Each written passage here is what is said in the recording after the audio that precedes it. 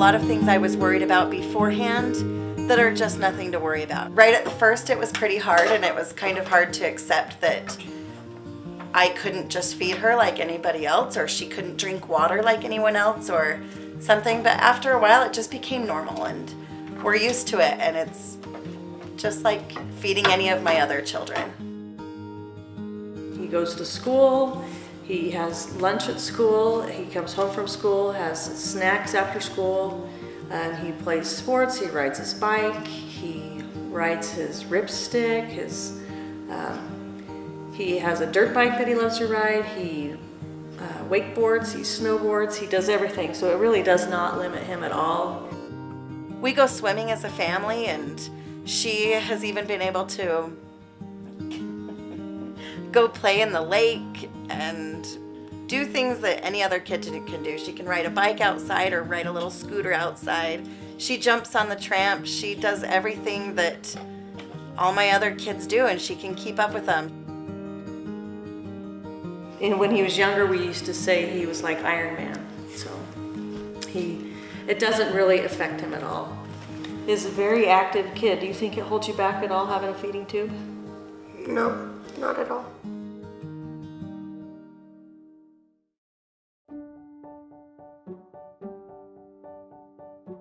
There's a few different kinds of tubes. There's the G tube, the GJ tube, and the PEG. We have the G tube. We went from an NG tube to the G tube. They explained to us that there were two different ways to go about getting the tube. They could either do a laparoscopic surgery and place the actual button, it's a gastric button, into her stomach surgically, or they could do it a different way where they go in endoscopically, and it's called a PEG, or you may hear them say a PEG placement. And we decided to go the surgical route. It didn't take very long. It was a relatively short surgery. It only took maybe half an hour, and we stayed in the hospital for about it was 1 day and 1 night, and then we were able to go home the next day. It was a relatively easy hospital stay.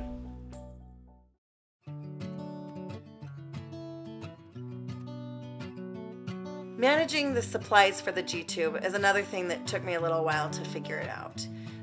You start your home health company. For us, it's Home Health and Hospice through Intermountain Healthcare. They will set you up with everything. They will show you how to use the pump if you've never used a pump. They'll show you all the different syringes. Now, I know that when I got the first delivery, I sat there staring at 5 boxes full of stuff, and I thought, oh my goodness, what am I going to do with all this? And so I took a minute and kind of thought, what do I actually need? So what I ended up doing is I have a thing that sits on my counter that's just a little 3-drawer bucket, and in that I put everything that I need for everyday use. So I put the different syringes that I need, I put Q-tips and a few gauzes, I put some of her cleaning supplies like a bacitracin tube and other things. I keep some bottles in there because that's how, when I'm doing a gravity feed, I measure out what I'm going to use with bottles. And then I just put some tapes in there too. It's not very full, but it's full because I keep a lot of the stuff around. But it's anything that I'll need every single day to use with her tube. And then I found another place in my home where I was able to put some drawers in that I put pump bags and all my extra supplies. You're gonna get a lot of extra supplies. So I store those all in another place where it's out of my way, out of my kitchen, out of my living room, not in boxes, but in a drawer where it's easily accessible.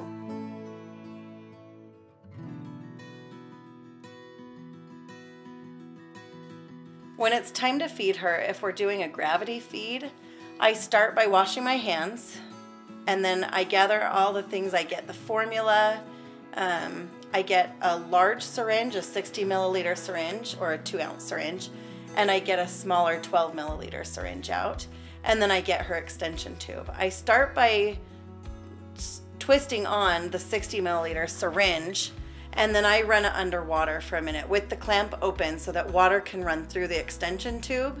And then after it's run for a minute, I clamp the tube so that there's maybe 5 to 10 milliliters of water inside the 60 milliliter syringe, and then there's water inside the tube. That way when I hook her up and I unclamp it, there's water going into her stomach instead of air. So after I've done that, I shake up her formula and I measure it out in a bottle. I just use a bottle from when she was a baby and bottle fed. And I measure out how many ounces I'm going to give her that feed of formula. And then I either take her to the table, or we sit on the couch and read a book, or sometimes we just stand in the kitchen. But I hook up her extension tube to her button by just lining up the lines, and then you twist it half a turn and it locks in.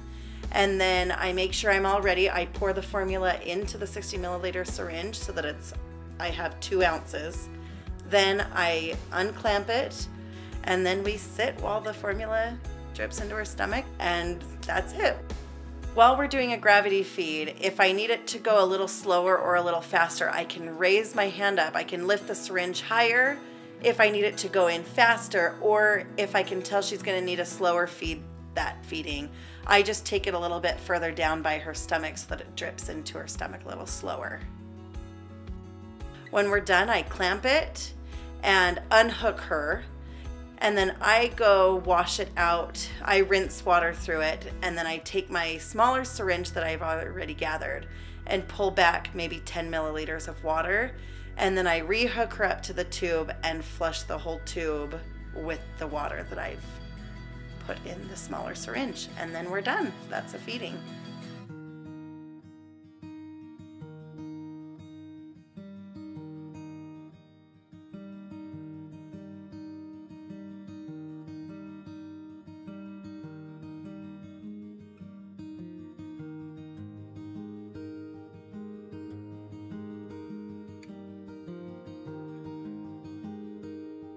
So I do my feeding with these simple supplies.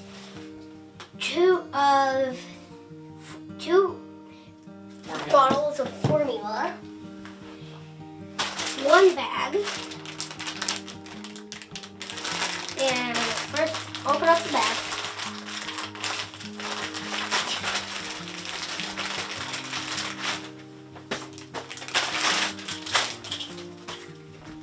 Fill the bag, kind of blow into it so you can get some, so it's easier so it doesn't overflow. Next, put it up here, open the hatch for your machine, hook it on,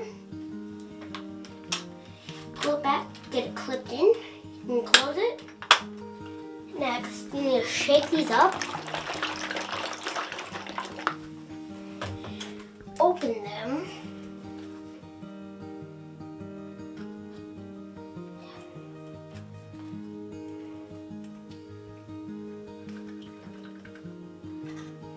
then put that one down, get your next, pour that one in as well.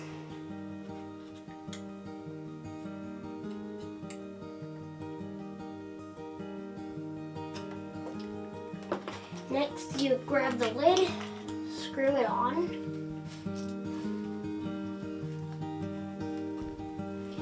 Next, you will take your extension to clip onto your G-tube. Take the top, unscrew this, and then next, turn it on. Wait about 10 seconds. Push prime. And once it gets about to the purple, you stop.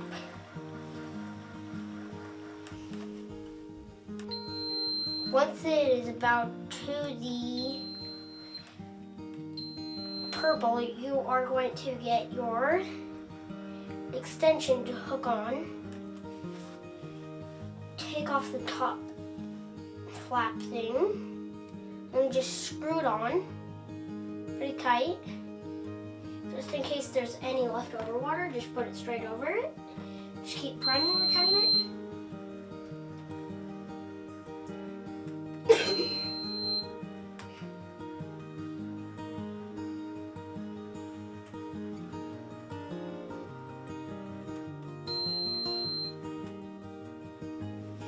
like that.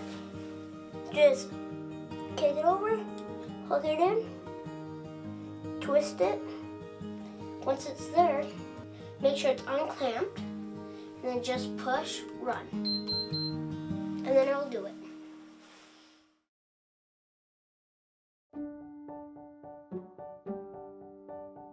Okay, when we need to give medicine, which is very convenient in a feeding tube, especially with yucky tasting medications, what we do is we start with cleaning our hands, and then we put the extension onto the button, and we flush the extension, flush the button, and then we clamp the extension closed again.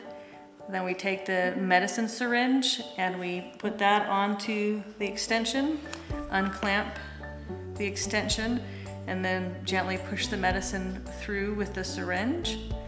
Then we clamp the extension again, take the syringe off, and then reattach the water-filled syringe and unclamp the extension again and flush it with water, and then clamp it again and take the syringe off, and then we're done giving the medication. We can just take the extension off. Giving and receiving medicine through the feeding tube is much easier, especially when it tastes yucky like some liquid medications do, because he doesn't have to taste it for the most part. And it's quick and painless and very convenient, especially if he's on a medication that he has to get every certain number of hours. He could be asleep and I can give him the medication, which is very convenient. So, and especially when we had to do your glucose tolerance test, the orange liquid that you had to drink, how was that? I didn't have to drink it. Because we put it through your feeding tube? Yeah. Was it good to have that choice? Yeah. So it's much easier to take medication through the feeding tube.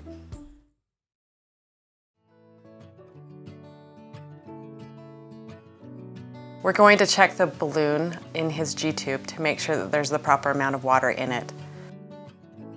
I take the small slip-tip syringe and insert it into the G-tube, holding down the G-tube while I do it, and I pull out to get all of the water out of the balloon to make sure that there's the proper amount of water in the balloon. In this case, his balloon is short 2 ounces, so I go ahead and fill up the syringe to the proper amount and insert it back in. And if you do have the correct amount of water in the balloon, go ahead and push it all the way back in.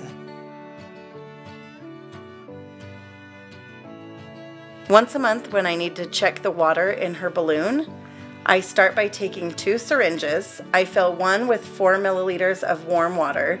I know to do 4 milliliters of warm water because her balloon, her tube says 4 milliliters on that. I start by inserting the empty syringe, and I pull back just to make sure that there's still 4 milliliters of water. And then I pull it out and replace the water with the clean 4 milliliters. And that's how we fill the balloon.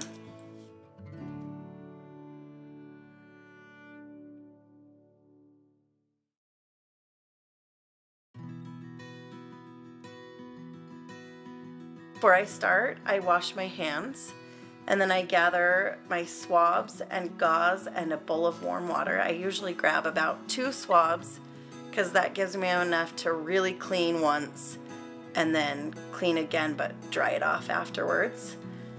Then I go over to the carpet. She's usually more comfortable laying down where, you know, either other people are playing or where I've just changed a diaper.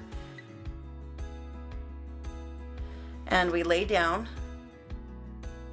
I make sure my swabs and gauze are wet. I put the gauze around the button just to soften up anything that might be collected there, or if there's any granulation tissue or anything crusty. And I let that sit for a few seconds while it softens it up. Then I take it off and I take 1 cotton swab all the way around the top side and really clean out. And then I take it down to the bottom side and really clean out on the bottom. And then I put that swab to the side. Then I grab another swab and finish cleaning. Make sure I get all the way in and around every side of the tube or of the button. and then I dry off any extra splashes or anything that's on her skin. All right, you're all good. All done.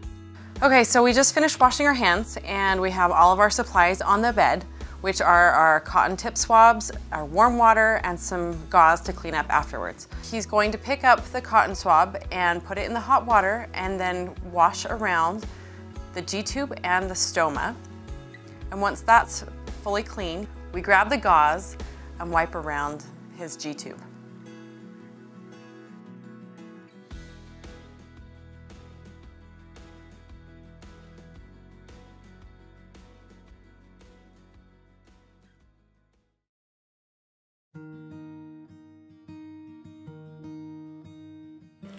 So we've had his feeding tube come out a couple of times. One of those times was at a theme park in Florida. We were standing in line just about to get on the ride, and we were messing around. He was climbing on a railing, right? And the next thing I knew, he jumped down and he said, "Mom, my feeding tube came out." And I said, "Wait, what?" And we looked down and he showed me his belly button, or his stoma. We call it his second belly button.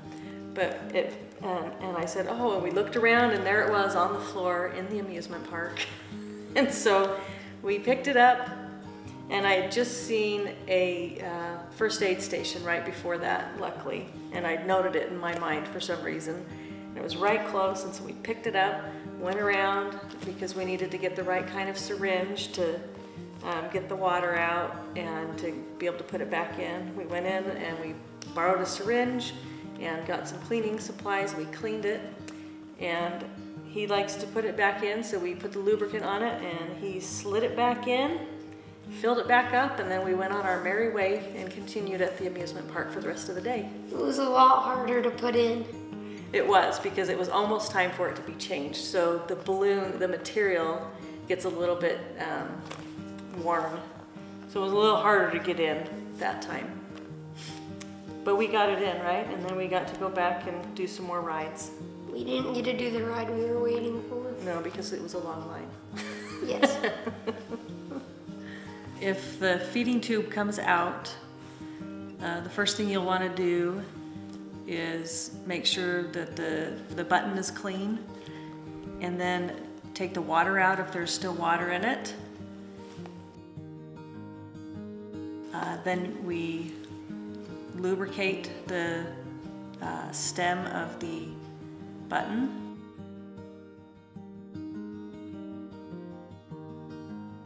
And then Isaiah likes to put it in himself, so he takes and pushes it in.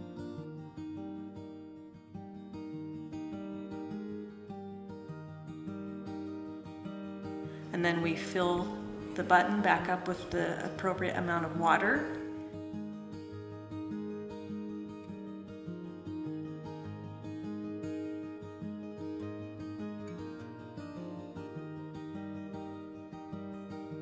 And then we put the extension on.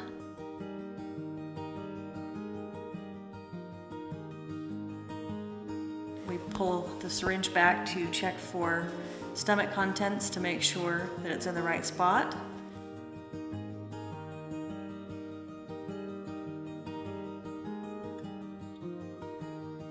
We flush the extension.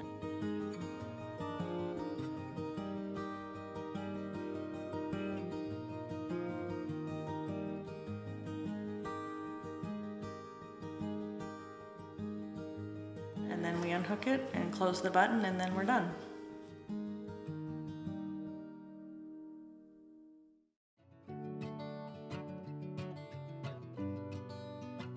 At the beginning, I think the biggest obstacle was accepting that my child needed a feeding tube.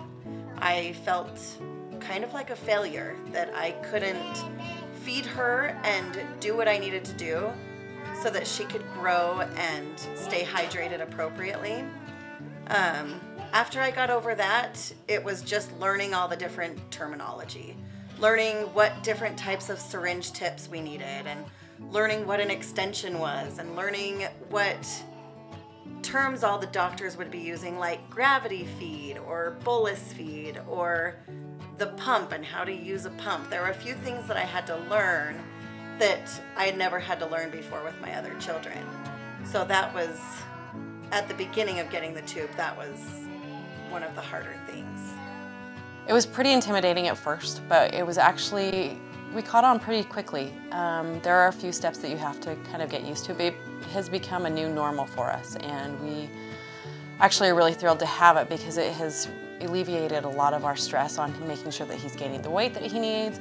It makes it a lot easier for us to administer the medicine that we need to give, and so even if he gets dehydrated, it makes it really easy for us to push fluids in him when he's getting dehydrated. I can't remember when I didn't have the G-tube in. I remember it very well. When he didn't have his feeding tube in, we were constantly fighting about eating. He was never eating enough. He was never hungry. He didn't feel like eating. So it was just a constant battle to get him to eat. And since he's had the feeding tube, he's had it a little over 5 years now. It made a huge difference in just the peacefulness in our home, especially at meal times. He can eat what he wants, and we don't worry as much that he's not getting the nutrition that he needs. She would get dehydrated easily, so we'd always end up in the hospital getting an IV bag of fluids, and there were all these things that were happening. And once we got the feeding tube and we were able to get her the milk and water that she needed, I suddenly saw a child who had energy.